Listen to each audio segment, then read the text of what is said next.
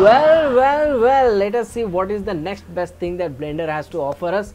With that being said and done, I will try to show what I have actually pre-requiredly done. What I had done is bring in a plane, bring in 3 rounded cubes. If you don't know how to bring rounded cubes, go to add, go to mesh, and you get this extra objects. And if you don't know how to bring these extra objects, then you can go to edit, go to preferences, and here in the add-ons tab you can click on extra, and here in the extra object you can click on this tick. That's how you get that extra object. Then I give material like blue, red and green, and if you don't know how to give material, you go to material properties. I have made a special video on it. You can search on my YouTube channel. So from here I gave the color to that object. You can give the color to that object from here, and then I selected this monkey object and gave it a metallic object, complete metallic, removed the specular, removed the roughness completely. So now we have this object, and I am currently viewing it through in the render properties tab. I am coming to render engine cycle. Now this is real-time rendering, not real-time rendering, this is ray traced rendering. It is completely and exactly showing that these cubes are being reflected on the monkey. But if I go to render and render this image will take a lot of time to render. This is a very simple image and this is taking a lot of time to render. Think what will happen if the image is very big. Think what will happen if there are a lot of things in the shot, in the scene. Then it will take a lot of time, lot of hours. So that we can change by going to EV.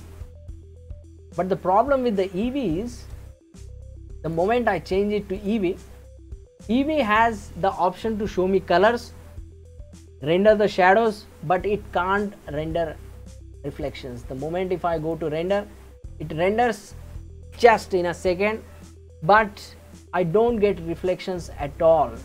What I have here done is take a light, increase its radius to 1.5 meter and set up a camera so that I could get a soft shadows.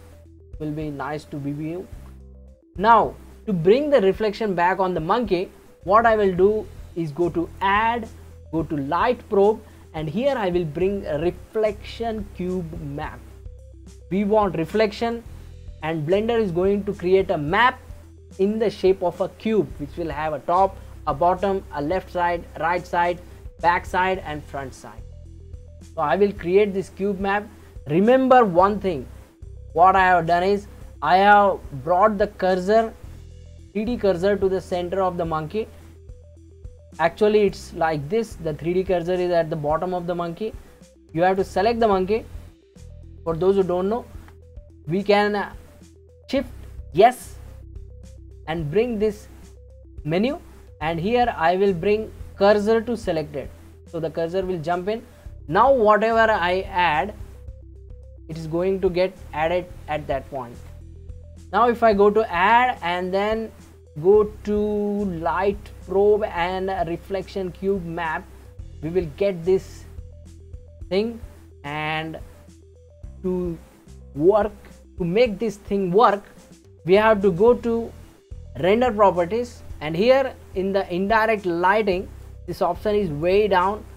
This option is actually way down over here, so I dragged and brought it up here so that it's easy to show it to you. And here if we click on bake cube map only, the moment I click here, reflections are visible this part. But the problem we get with this is we get these black spots. There is a turnaround to this, and we can remove this black spot. To remove those black spots, I am going to object data properties, and here you have a few options, like you can change the shape of this from sphere to box. If I go to x-axis, I can show you this is the box and this is the sphere. You can change it to box. You can change the size of the box. I will change it to the size of the monkey, and we can scale it in y-axis, scale it, and still there is no progress in this black spots. Now if I go to this viewport display, this viewport display is actually kept here. I dragged it up here, and if you expand this viewport display, you get this clipping option. The moment you click on this, you get these lines, and this indicates which of the part will get clipped, cut off. So now the part from here to here is cut off, from here to here is cut off, here to here is cut off, and here to here is cut off. That's why we are getting this black spots over here, here, here, and here. Now if I use this clipping start and clipping end is going to affect this part. If I change that part, it's going to affect the end point. If I come over here and change the clipping start, I'm holding down shift so that I can move it slowly, and if I keep this point at such a point that it's out of this head, and now if I go to render properties and bake the cube map again, if you want you can delete the lighting cache and bake the cube map again, the black spots are gone. Or is it? The black spots are gone on the top, but it is still over here. Why?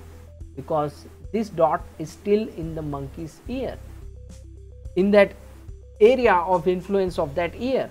So what I will do, I will select the cube map and then go back to the object data properties and further increase this clipping start value and bring it to such a point that it is outside of this monkey.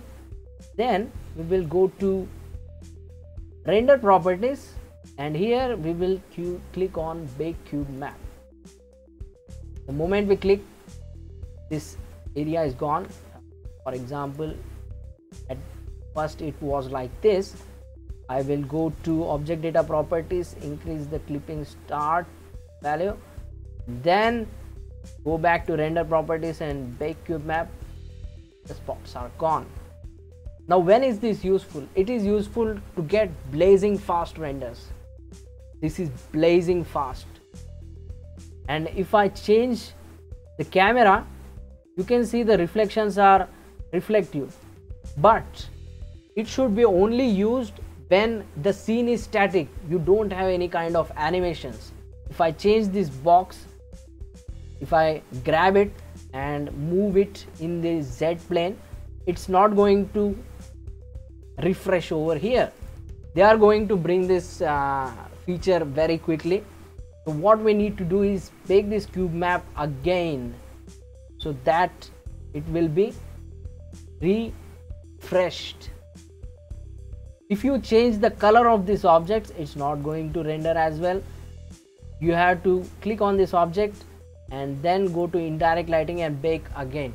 Now each and every time we are trying to bake this object, instead of coming over here and clicking this, you can do one thing is stick on this auto bake and then just click on this cube map, reflection cube map, and tap G and right click it. It will refresh. So we don't need to go and click on this button every time.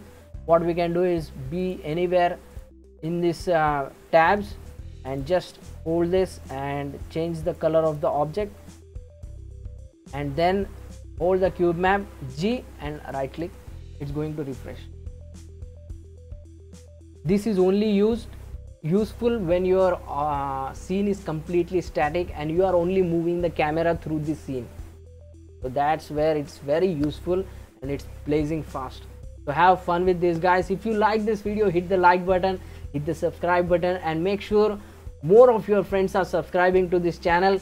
Share this video as much as possible so that I could bring such a wonderful research material regarding Blender to you as soon as possible. If you want, you can support me financially through Google Pay, Phone Pay, Paytm, and Beam UPI app. My phone number is 9049410365. So I would like if you support it as much as you can. If you don't want to support me financially, you can at least watch ads that are coming on this video completely. so that the ad revenue generated will be used in Blender's research. So with that being said, try to see it, learn it and understand it. I will see you in the next video.